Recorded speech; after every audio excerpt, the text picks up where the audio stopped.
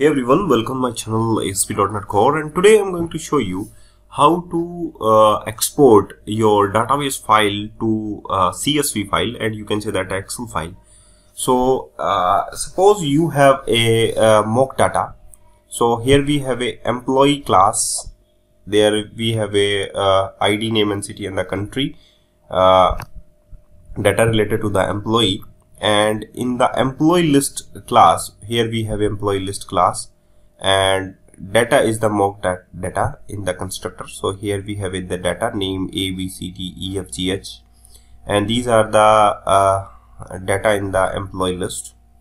So in the controller section, here we have a export, and the type is the file result. Just use the column names like ID, name, city and the country in the type of array. Now after that, use the mock data by using new employee list.emp list. So here we have employee list of employee with the mock data, and string CSV, that is a CSV file, so it is a string type, string.empty, and column name, there is the names one by one, append with the CSV string. So the first name is ID, first name column names is the ID, second name is the name. So here you can say that empty with the column name ID, comma, name, comma, city, comma, country in the CSV.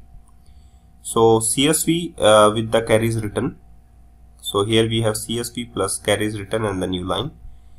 And in the for each loop, you can just iterate all these employees just getting from the mock data.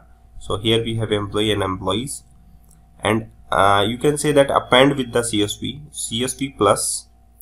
So here we have a CSV plus employee ID dot toString dot replace, comma, and with the semicolon.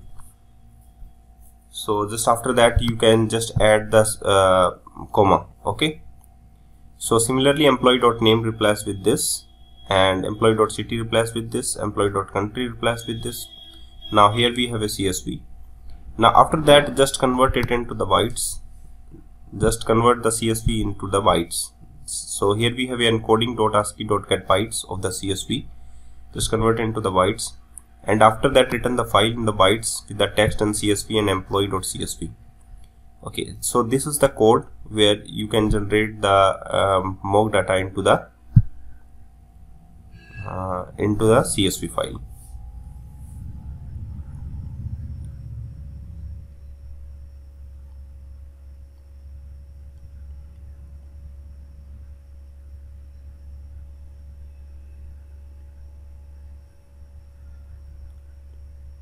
So just run your project on your browser and just navigate to the URL, and the URL is this, like the home and export.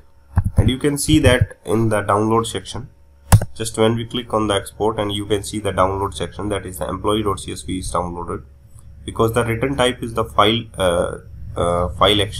result. So here we have ID, name, city and the country. ID is 1 to 8, and the name is A, B, C, D, E, F, G, H, city is CA, and country is A to H.